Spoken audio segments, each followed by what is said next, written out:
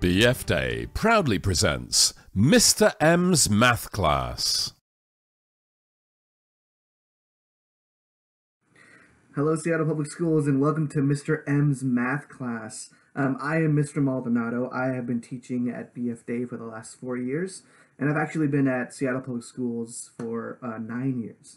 And I'm really honored to teach you today. And so we're going to get right to it. Our agenda today, we're going to talk about hundreds. So in the last video, you learned about tenths in both the area model and number line. So we're going to look at that very similar thing, but we're going to look at hundreds this time. And then we're going to play a new game called Block Out.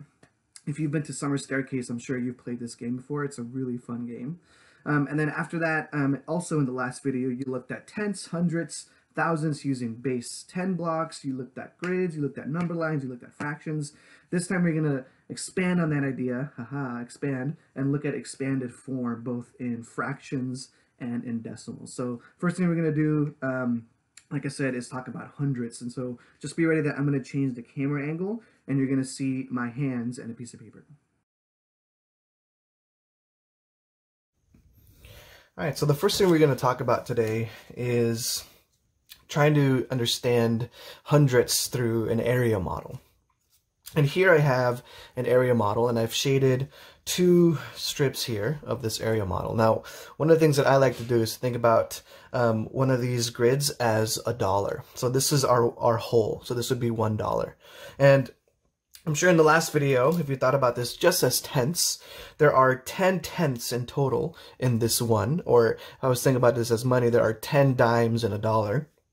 And you can see here that I have 2 tenths shaded in. And so here, I would write this as 2 tenths. And this would be the fraction form. And 2 tenths, I can also write this as a decimal. And here we have a decimal point, 0 and 2 tenths.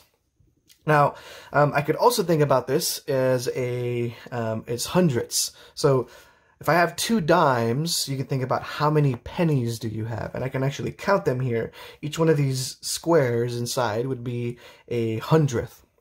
And so if I have 2 tenths, I also have 20 hundredths. So these are actually equivalent. Now, the interesting about this is how would you write 20 cents? And I just put a 0 here at the end, and that doesn't actually change this number. It just, I would just write this, I would say this as 2 tenths, and this is 20 hundredths, and these are equivalent. So let's look at another example. So let's say I have something like this. So here, I only have 3 hundredths shaded in. And I'm wondering, as you can tell, I don't have a dime, and so I can't write this out of a fraction that has a 10 as a denominator. So this would have to be 3 hundredths. And if I only have 3 pennies out of a whole dollar, I would write that as 0 and 0, 3, or 3 hundredths. All right, let's look at another example.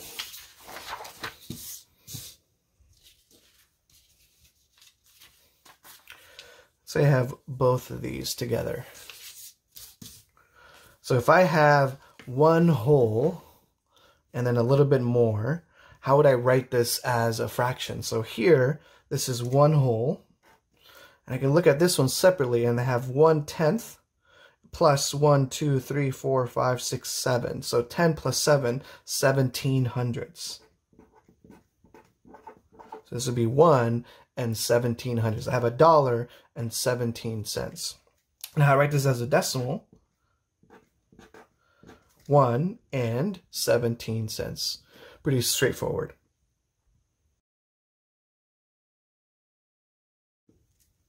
All right, so let's keep exploring hundredths, but this time, instead of looking at it through area model, we're going to look at a number line here. So I have a number line that starts at 0 and ends at 5 tenths. So we have 1 tenth, 2 tenths, 3 tenths, 4 tenths, and then 5 tenths. Now, in the last video, you might have seen that there are numbers within wholes. But here, there are actually numbers between tenths. And you might think about this again as money. Here I have a dime.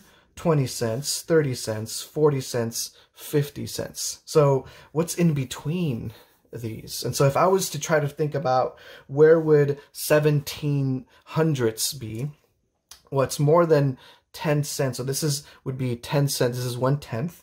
And I can see here I have 100, 200, 300, 400, 500, 600, 700, 800, 900, 10 hundredths. I can also rewrite this as 10 hundredths. So 17 would be just 11, 12, 13, 14, 15, 16, 17 hundredths. So I'm going to put a little dot there. And that's where 17 hundredths would be. And just to make it a little bit easier for all of us, I'm going to change these tenths into hundredths. And as I said before, putting that 0 there doesn't change the number. Because as we talked about, 2 tenths is the same as 20 hundredths, or 2 dimes is the same as 20 cents. Let's see if we can find 32 hundredths. So 30 hundredths is there. And so 32 hundredths would be right there. If I was to try to find 3 hundredths, I know that's less than 10 hundredths. So 1, 2, 3. And there we have 3 hundredths.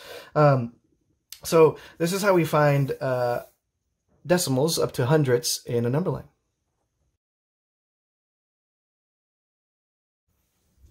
All right, so we're going to take a break from the lesson and learn a new game called Blockout.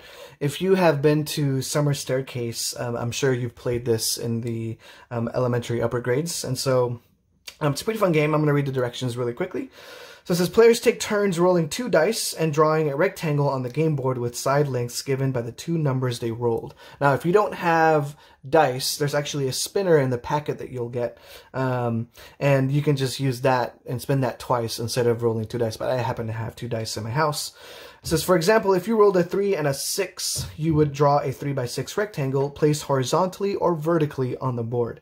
Your rectangle cannot intersect or be contained in any previously drawn rectangle. If you cannot add a rectangle to the board on your turn, pass the dice to the next player. If all players pass in a row, the game is over. So player 1 doesn't get too great of an advantage. Their first rectangle must be drawn in the corner. So player 1 always has to start here. After that, rectangles can be drawn in any spot. Players get a point for each square they've drawn a rectangle around. For example, a 3x4 rectangle is worth 12 points. Whoever boxes the most squares wins. So player 1 is going to be played by green, and player 2 will be played by blue. And I'm going to be playing against myself, so you'll just be hearing me talking to myself a little bit here. Player 1 has got a 5x5. And as we said, player 1 has to start here. 2, 3, 4, 5. And 5 times 5 is 25. And what's fun about this game is that if you don't know the fact, you can actually count how many squares there are in the array. And here I write my equation. 5 times 5 equals 25, and I get 25 points. All right, player 2 is blue. And they have a 5 times 2, and player 2 is going to put it here.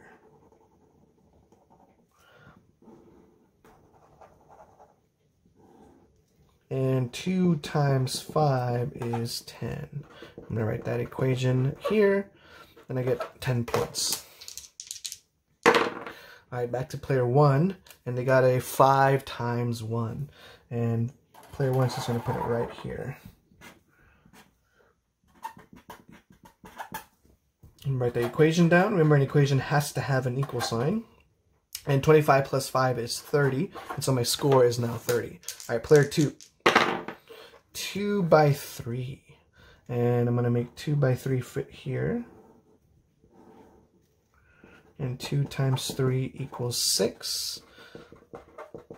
And 10 plus 6 is 16. So right now, green is winning by a significant amount. All right, green, player 1. A 1 by 3.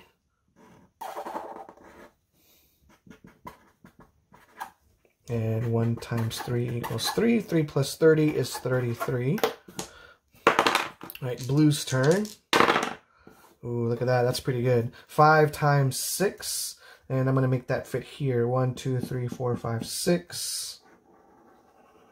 and then 1, 2, 3, 4, 5. Notice here that I counted the 2 side lengths of my array to help me out. And then 5 times 6 equals 30. And 30 plus 16 is 46. All right, player 1, green. 5 times 2. And I'm going to make it fit here. 3, 4, 5. 5 times 2 is 10. And 10 plus 33 is 43. And, ooh, it's a pretty close game, actually. Let's see. 2 and 2. It's a pretty small array, but I'm going to make it fit here. And 2 times 2 equals 4. And 4 plus 46 is 50. Ooh, looks like green is actually making a bit of a comeback here. 1 times 3. That fit here.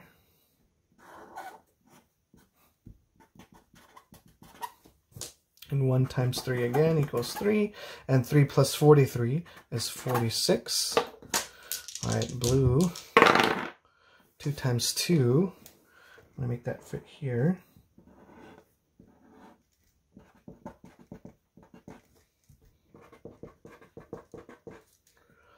And that is 54. And 5 times 3. Ooh, that's pretty good. I'm going to make that fit here. 5 times 3 is 15. And 15 plus 46 is 61. Ooh. 6 times 2. And I think I can make 6 times 2 fit here. Nope. 1, 2, 3, 4, 5, 6. I can make it fit here. 6 times 2. I'm running out of space, so getting big numbers at this point is actually not going to be very helpful. 6 times 2 is 12. And 12 plus 54 is 66. Ooh. 5 times 4. There's nowhere for me to put 5 times 4, so I have to skip my turn. Now to blue. 5 times 4, and there's nowhere I can put 5 times 4. So the game is over at this point. And blue player 2 wins by 66 to 61, and so they won by 5 points. So again, this game will be in your packet. It's a pretty fun game. I would recommend putting, if you have a sheet to put this in, a protector sheet, you can play this again and again if you have some expo markers at home. But pretty fun game. Thanks for playing.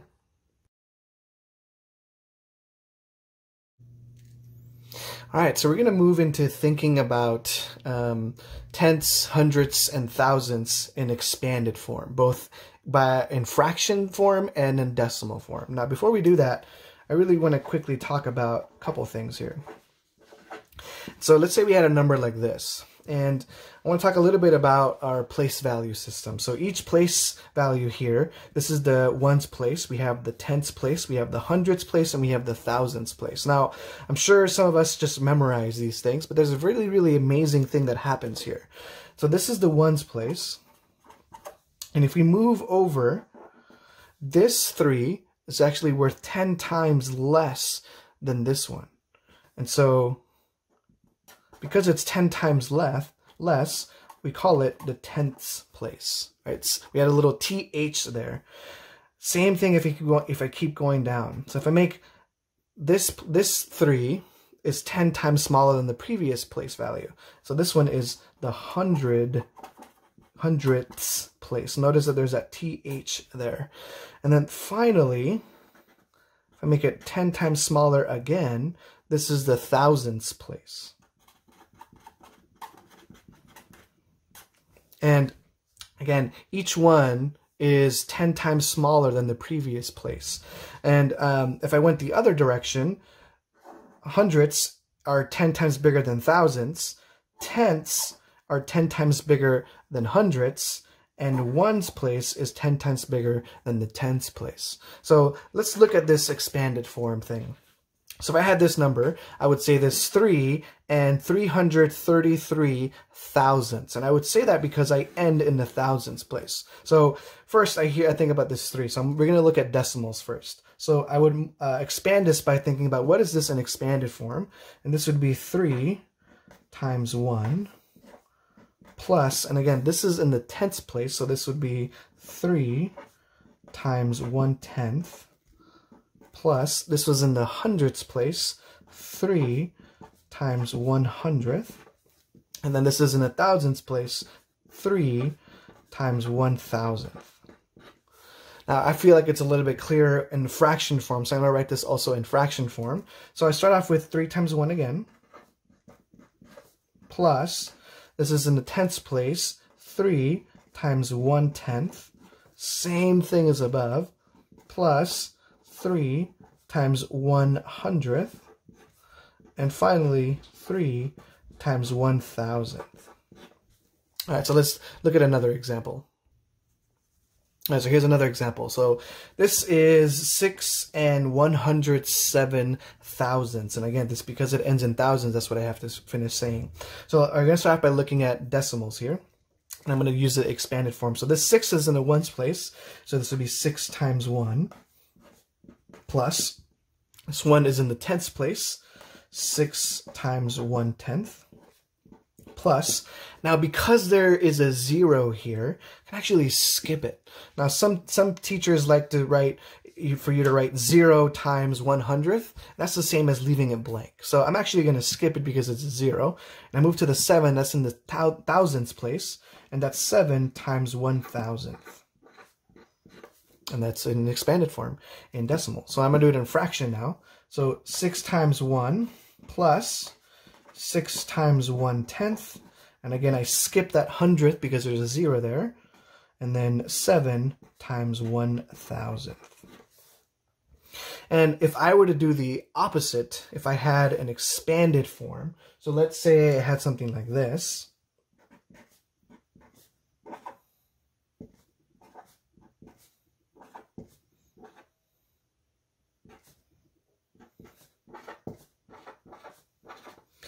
What would this be combined? So I'm thinking, well, I have 4 ones, I have 6/10ths, I have 100th, and I have 8 thousandths. So I put those together. I put that 4 in the ones place, decimal point, tenths place, hundredths place, and thousandths place. So this would be 4 and 618 thousandths. All right, so before I go, I wanted to plug this book. It's called The Number Devil, A Mathematical Adventure. I know a lot of times we don't think about reading in math class, but this is a really great, fun book that teaches us a lot of different math concepts that are way beyond just elementary school in a really fun way and accessible way. So I would highly recommend this book.